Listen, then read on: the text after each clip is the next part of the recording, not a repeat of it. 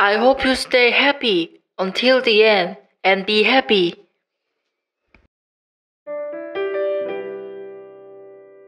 Compassion. If you want others to be happy, practice compassion.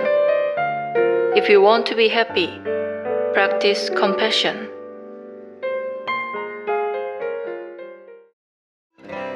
Hello everyone, I'm Kim Serban of the Freestyle Radio.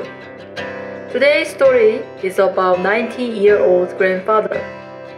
Then I read it for you.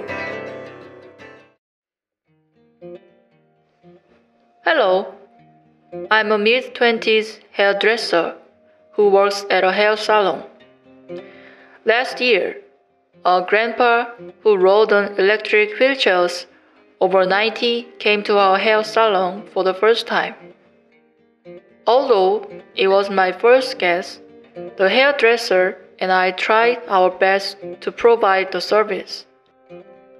It's 12,000 won for men's cuts, but we received 5,000 won for the cut because he was over 90 years old because he only shaved short and didn't shampoo. Grandfather walked to the shampoo room and lay down. He had a hard time even getting up, but the grandfather was healthy for his age. I gave him green tea, which was my director personal supply, because I thought it would be bad for grandfather to drink coffee. Grandfather thanked me and asked me if I could take a rest because I'm an old man. I turned on the TV and gave him some snacks because he would be happy to sit down comfortably and feel lonely. Grandpa sat quietly and left. After that, he came to cut his hair once a month. I remember my grandfather who passed away a while ago. When he came, I greeted him more warmly and opened the door for him. Then, grandfather once asked me if it would be okay if an old man came and sat down often. The director and I said, "Why do you worry about that? Hair salons are supposed to be guest room." We told him that don't have to worry about that. The grandfather told us about his family while talking to the director. He lived with his son, but he is living alone in his hometown because he is having a hard time. I asked him what he would do with his meal or cleaning laundry.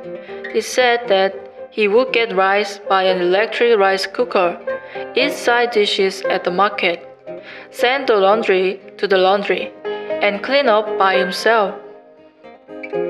I asked if you have any children living nearby, and he has a daughter next to him an hour away, but his daughter is also very old. Since then, the director and I have been leaving our own side dishes in the refrigerator and then rotting them away. When I brought the side dishes, I packed them separately, and when grandfather passed by, I followed him, grabbed him, and shared the side dishes. The grandfather came to his hometown, but he said he knew no one because he was old. At that time, I was free in the afternoon, so I asked him to come often. And one day, suddenly, chicken was delivered to our hair salon. When I told the delivery man that we didn't order it, he asked me to bring it to them and pay for it, so I asked him what he looked like, and he was that grandfather. I don't know that grandfather's contact number, so I ate chicken with gratitude and asked him why you sent us chicken when the next grandpa came to the hair salon. That grandfather smiled graciously, saying, "Did you eat it deliciously? I wanted to feed you, because you guys nice to me. Later, the director and I searched the office and the bank manager to see if he had any way to get home care for the caregiver. But the answer came back that he had a lot of property under his name. That grandfather sent us chicken a few more times since the first check-in. He bought a hamburger. There was no way to help him, so when he came to visit often, I welcomed him more and talked to him a lot. That grandfather visited less and less before Chuseok this year.